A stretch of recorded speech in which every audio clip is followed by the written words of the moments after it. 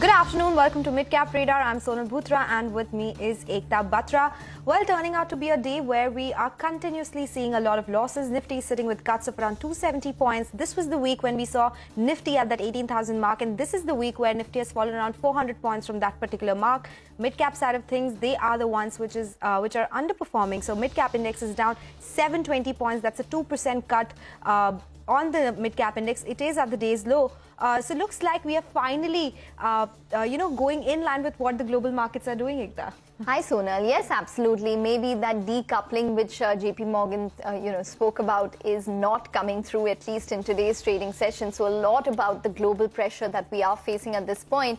And on a week-to-date basis, at current reckoning, the Nifty Midcap 100 is probably going to go home with cuts of around 1% at least. Nifty at around 1.2% in terms of losses on a week-to-date basis, and similar cuts coming in for the Sensex. What seems to have turned around most in terms of sentiment is the broader markets, like I just mentioned, the Midcap index. The Midcap index as a whole for today's trading session is at the low point of the day, is currently sitting with losses of over 2%, lost over 700 points at this point in time. You can see the pressure in the advanced decline ratio as well, which currently stands at around 1:5 on the National Stock Exchange. But a lot to discuss over the next 30-odd minutes. Let's first get to all of the top stories that we're tracking. The markets are at the day's low as continued global weakness hurts sentiment. Mid-caps fall harder. All sectoral indices trade with cuts. Media, IT and auto stocks lead the decline. The Vedanta stock reverses some gains after it clarifies that its semiconductor foray will not be via the listed arm, unlike what Chairman Anil Agrawal told us earlier, perhaps inadvertently. This was in an exclusive chat just some days back. VRL Logistics takes a knock after gaining an early trade. The Goods and Transport Services Company has announced the sale of its bus operations to its promoter entity for 230 crores. All right, those are the top headlines that we are tracking. Of course, it's largely focused on markets today, not a lot of individual names which are buzzing around on the back of fundamentals. So it's a good time to get a technical check on the markets. We have Himeen Kapadia of KR Choksi Securities joining us now. Himeen, good afternoon. Thanks a lot for joining us. Well, that's exactly the question. What's happening in our markets? Finally, we are seeing a bout of selling pressure coming in line with the global indices. Is it expected to continue? A very good afternoon to you, Sona. Thank you for having me.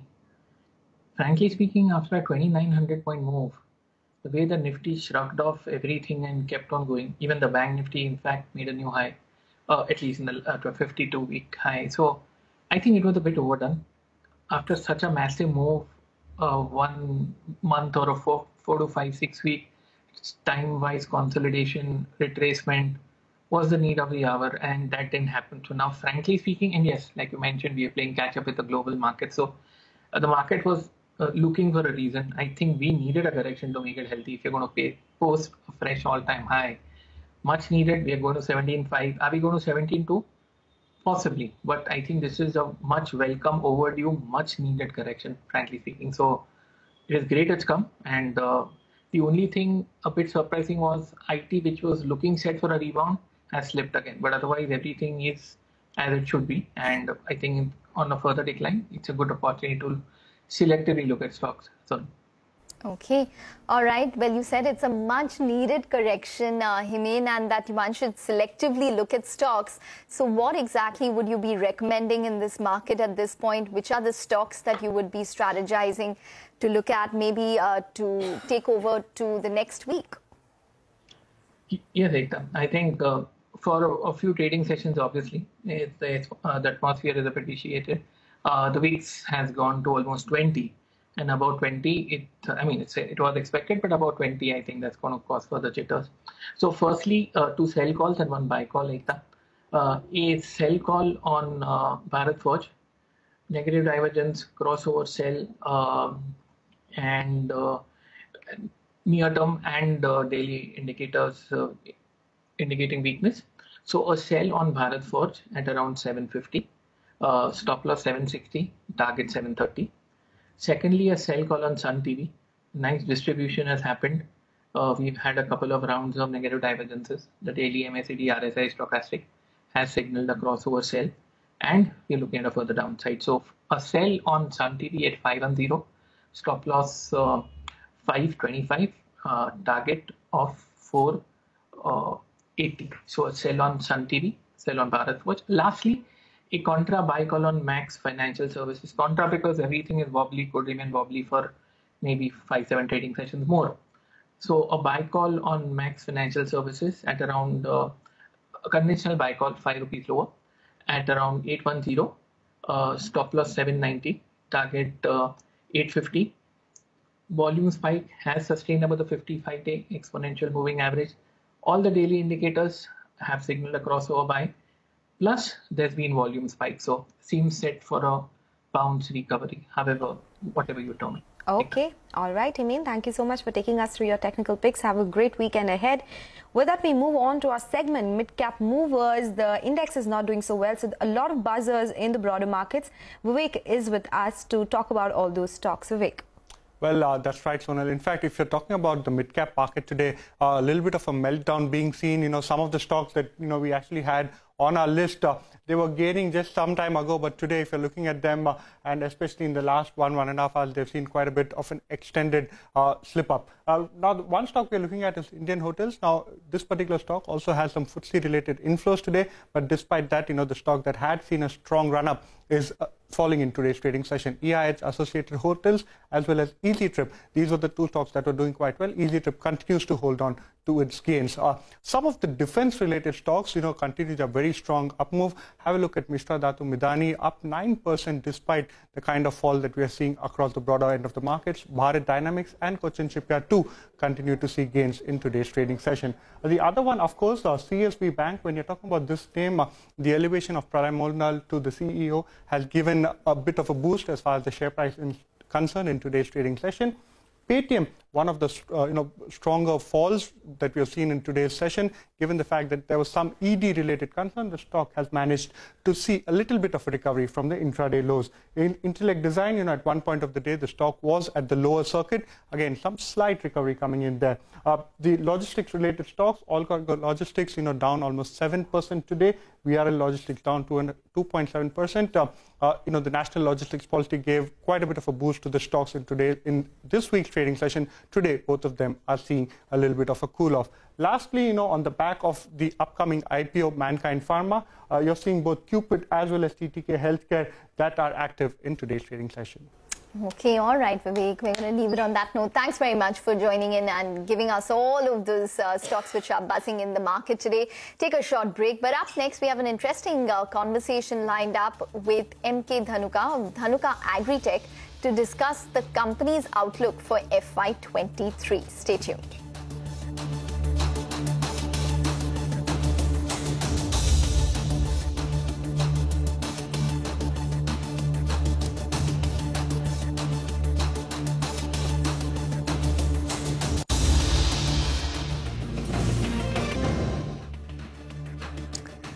Welcome back. Well, for the markets, it's definitely weak at this point. Just watch out for a couple of these stocks. So something like a Tata Chemicals, which has been quite an outperformer on a year-to-date basis. It's gained around over 20-odd%, is losing a bit of ground today. So that stock is down around 5.7%. We have Mahanagar Gas too, which has lost around 4.5-odd%. Bandhan Bank, which has lost over 4% as well. So there is some amount of trepidation which is coming into a couple of these large mid-caps. Throw Glenmark Pharma as well as Lupin into the list. So both these stocks are under pressure. Anand Raj from the real estate space, which has given relative returns of around, over 12-odd% on a year-to-date basis, has lost a little bit today. So that stock down around 4-odd%. But let's concentrate on a couple of more mid-caps. Let's in fact focus on an agrochemical company. A recent note by Nirmal Bang lists raw material costs, COVID lockdowns in China, and the European energy crisis as key concerns for the industry, even as it says price pressures might in fact be abating. To discuss the impact of these headwinds as well as the outlook for the sector, we have with us the company Dhanuka Agritech, the MD of the company, MK Dhanuka, who's joining in. Hi, sir. Welcome to the show. If you could just start by listing out how business is doing currently. Like we mentioned, there's a whole host of headwinds that the sector is probably facing at this point, from volatility in input costs to even the energy crisis in Europe. Is that impacting you all directly in any way?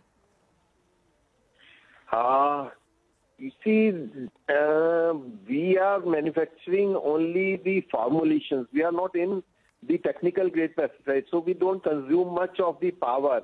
So power cost increase does not impact our costing. However, the raw material cost plays an important role in the costing of the final product. But now, because of the less demand in Europe, because of the dry spell over there, the overall global demand is less and the prices in China are coming down. So now the prices of the raw material are either stable or they are coming down. So ultimately the prices of final products are also reducing month on month. So on an average, Mr. Dhanuka, how much have raw material prices gone down by? And because of production cuts that we've seen in Europe, do you think by any chance the fertilizer or the agrochemical industry in the country tends to benefit? To the extent it is depending on product to product, because some products the prices reduction has taken to the extent of 10 to 15%. While in few products it is 5 to 10%. So product to product it differs. But on an average we can say 7-8% price reduction has taken place in the raw material side. And I don't foresee any major impact because the reduction, because of the less demand in India also. You know that in India we are mainly dependent on monsoon, and as per IMD data, 1/3 of the area has received the excess rainfall and 1/3 of the area has received the deficit rainfall. Only 1/3 area has received the normal rainfall. So overall it has impacted the sowing. The paddy sowing has been less this year. So overall consumption is less, but July and August has gone well for the industry because overall situation of rainfall is good. We can say considerably better than last year. So July, August has gone well, and we are depending on September also, and definitely Dhanuka is going to deliver double-digit growth in the second quarter overall for the first half. Okay. So you're expecting double-digit growth. Mr. Dhanuka, since we are on limited time here, I just wanted your thoughts with regards to Orchid, the pharmaceutical company that you all did take over. Your holding is currently at around 89%. You're mandated to reduce it to around 75%. I understand that you're not looking at the company actively, but can you give us your plans, outline your plans in terms of how exactly you would do that?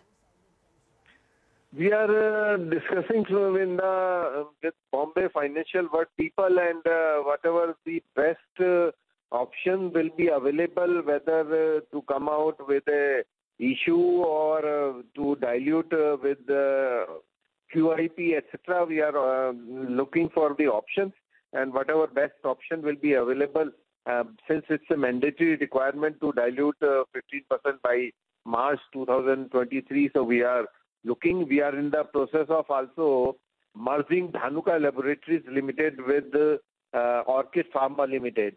So that way overall the company size will be more than 1,000 crore after merger, and we do hope that it will have the positive impact on the company. So you are confident of reducing of a dilution of 15% by the month of March?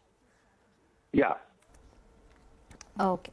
All right. So that is on Orchid Pharma. You did speak about raw material prices coming down. In that scenario, what happens to price hikes that you spoke about earlier, that in August you were going to take some price hikes? Did you go ahead with that? Few of the molecules, because we are manufacturing around 80 products, so it always happens that the prices of some of the molecule increases and some of the molecule decreases. So we every month take the decision of increase in the prices where raw material prices have gone up, and we reduce our formulation prices where the raw material prices has reduced. So that is the regular phenomena, monthly basis we are doing this activity. Yeah. Okay. Okay. All right, Mr. Dhanuka, we're going to leave it on that note. Thanks very much for joining in and giving us your view both on Dhanuka Agritech as well as on Orchid Pharma. So that's the management view coming in. Dhanuka Agritech down around 2.6%. Maybe Orchid Pharma should come up for you as well. Maybe we could see that 15% dilution take place sometime soon. We'll take a short break, but up next in our special segment, Midcap Spotlight, we'll focus on VRL Logistics, an interesting midcap development there, and understand what's driving the stock. Stay tuned.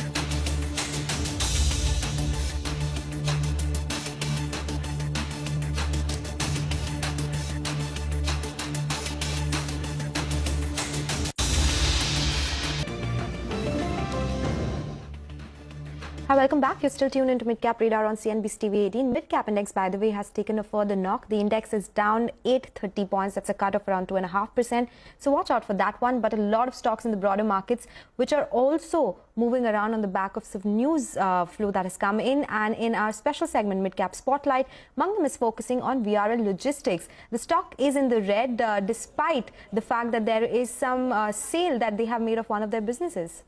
That's correct, so the stock is lower by about 1%, but that's primarily on account of a couple of things. One, mild amount of profit taking, and also at the same time we are seeing weakness in the mid-cap index itself. So VRL Logistics, remember, despite the cut that we're seeing for this week, is up around 6% this year, up 52%. In the last 12 months, it's rallied about over 80% itself. And yesterday, there was an announcement that they will sell their bus transport division to a promoter entity, for which they will get about 230 odd crore rupees. Now remember, the bus transport accounted for almost 8.5–9% of their overall revenues in FY22. But importantly, the goods transport business, which is majority of the company's business, was actually a profit-making company with about 271 crores, whereas the bus division made losses. Importantly, the company's got net debt of almost 155 odd crores, which is increased from 130 crores. So with this 230 crores that comes in from the promoter entity to the company would actually make it a net cash company as well. And they've been doing that in the recent past itself. In fact, in July 2022, they went ahead and sold off their wind power division for about 48 odd crores as well. And why are they doing all of this, and why is this important? Well, because in April itself, they had announced a 560 crore capex plan to purchase about 1,600 trucks, which would increase their carrying capacity by 25,000 tons over the next 12 to 18 months. And, in the first quarter itself, they've incurred capex of around 86.5 odd crores. So they currently have about 73,600 tons in terms of capacity, and that would increase by about 25,000 tons. So that is one trigger watching out for VRL Logistics. But importantly, Motilal Oswal, on the back of this bus sale development, also has revised their FY24 EPS targets by about 8%, because they believe that with this loss-making business going away, this would be profitable for their EBITDA estimates, and lower debt as well, because they will get around 230 crores, which they will use for capex. They maintain a buy rating on the stock with a target price of 860. Okay, all right, Mangalam. Thanks very much for joining in and giving us that entire 360-degree view on VRL Logistics. So it's not just a positive brokerage report, besides the fact that they've exited one part of their business, but the fact that there could be lower losses and lower debt going forward for the company. But let's move on to the hospitality sector. CNBC-TV18 caught up with Royal Orchid Hotels, the management, and asked them about tourism demand trends as well as the company's expansion plans. Listen in. I think this is one of the best times that we are seeing after the dream run in 2003 to 2008. There was a dream run. And then, of course, there was a recession, and there were multiple problems all over the world, ending with COVID, which was a total disaster. And now what's happened is what you can call even revenge tourism, revenge travel, whatever it is there. But we have not experienced this kind of, euphoria in the last so many years. So we're very excited. This year, our turnover would be about 300 crores approximately turnover. And with the present hotels, the turnover next year will be about 350 crores. But with addition of more hotels, the next year we should look at 400 crores. All right. And the following years, with the existing hotels, we will be having 400 crores. But with new hotels, we'll add 500 crores. So the target is that from 300 to 400 to 500 crores, that is what we are pitching for. Revenge travel, all right. It's the weekend that we are talking about, and travel is picking up as well. So that's the theme, of course. But for the markets at the day's low, the selling pressure has intensified. So stay tuned to CNBC TV 18, all the action in the next show.